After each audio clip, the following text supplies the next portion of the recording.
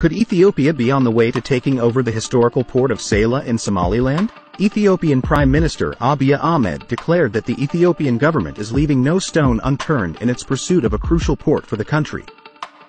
While peace remains the preferred path, Prime Minister Abiy asserted that employing force would be considered a measure of last resort.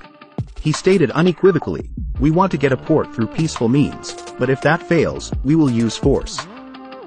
To materialize this vision, the Ethiopian government has already initiated negotiations with key regional players in Somaliland in the hope of securing a pathway to Port Sayla. An extraordinary proposal, offering a remarkable 30% stake in the renowned Ethiopian Airlines, has reportedly been offered by Ethiopia's prime minister as a bargaining chip.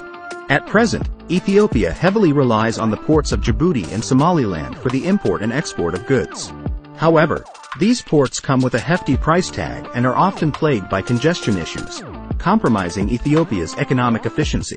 Gadabursi leaders have been criticized by the people of the Adal region, where the port of Sayla resides, for having welcomed the idea of the historic port of Sayla being made available through a memorandum of understanding, an unspecified win-win agreement. Concerns have arisen by the people of the area about the potential for future oppression under Ethiopian rule. Let us know your thoughts.